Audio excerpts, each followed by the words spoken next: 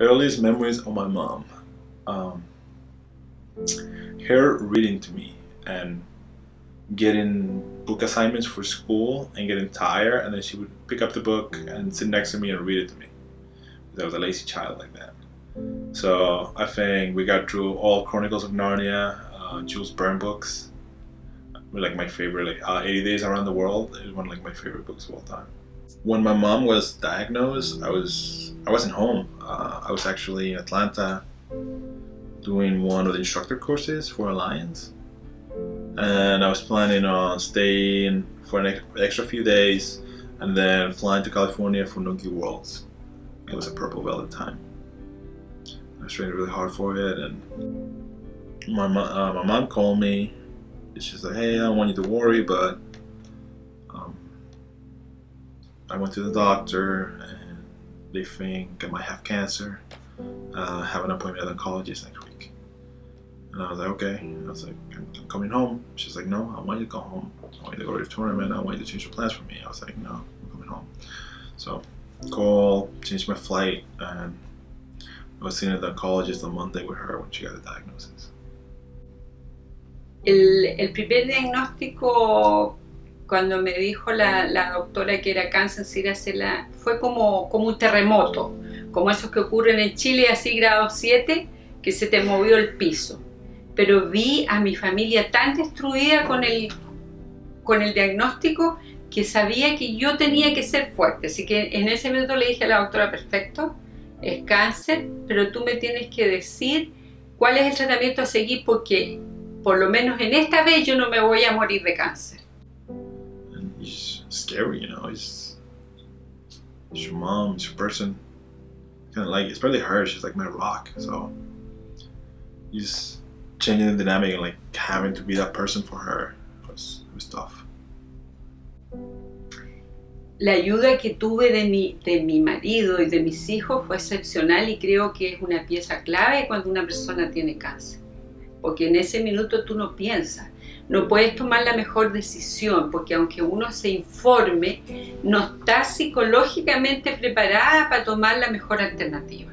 Y en eso yo tuve mucha suerte, porque tuve mucho apoyo de Horacio, mucho apoyo de mi hija y mucho apoyo de Nelson. My name is John Thomas. I'm the founder of Tap Cancer Out, a BJJ nonprofit. We're raising awareness and funds for cancer fighting organizations. Everyone's been touched by cancer in one way or another, so I knew that it would resonate with everyone, no matter what. Of course, it's hit me as well. I mean, not me personally, but my nephew was born in 2006, and by his 3-month birthday, he was diagnosed with leukemia, actually 2 types of leukemia. So he fought for another 6 months or so, but even before his first birthday, he lost his fight with cancer. So that was pretty rough, and so he's a real inspiration, you know, for me.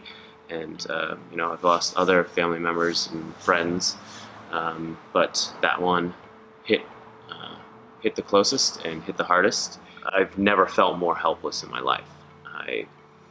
There was just nothing I could do, and that stuck with me for a long time. And once I came up with the idea for Tap Cancer Out, it was a way that not only I, but the whole jiu-jitsu community could feel like we're doing something, and we could actually create tangible change. I saw what Tap Cancer Out was doing, and I ordered like patches and a shirt from John. And I remember what happened. I think they got lost in the mail. It came about with a customer service issue where I shipped some gear to Nelson and never got to him. And but he happened to be competing at the New York Open. I happened to be just going there to support some friends. John was going to the tournament, so he met me at the tournament. And I think I'm the first guy to ever have like Tap Cancer Out gear on an IBJJF podium. So I told him, no problem, I'll just bring your gear and give it to you. Of course, he won and was up on the podium with holding our Tap Cancer Out shirt, and that was the first time that I had ever seen someone like at a tournament representing our cause. I won New York Open, and John's like taking, like, you know, he like, I saw him when they were calling my medal. That's when I found him. So I found him. He like handed me the shirt, and I'm like on the podium holding the shirt. And then I got talking to him, like, you know, I got to tell him my story. It was pretty cool, and so, you know, Nelson started telling me his story, and it was pretty incredible. And he told me he wanted to help, and so you know, I had made T-shirts and little things like that, but we hadn't gotten into gis yet, and of course it was something I wanted to do. And Nelson was creating inverted gear and had these amazing gis that I was already a huge fan of, so it was sort of a natural partnership where we started designing and creating some awesome gis for people to represent, and so they could actually, you know, fight in Tap Cancer Out gear. We're jiu-jitsu practitioners and competitors, and we're not afraid of any fight.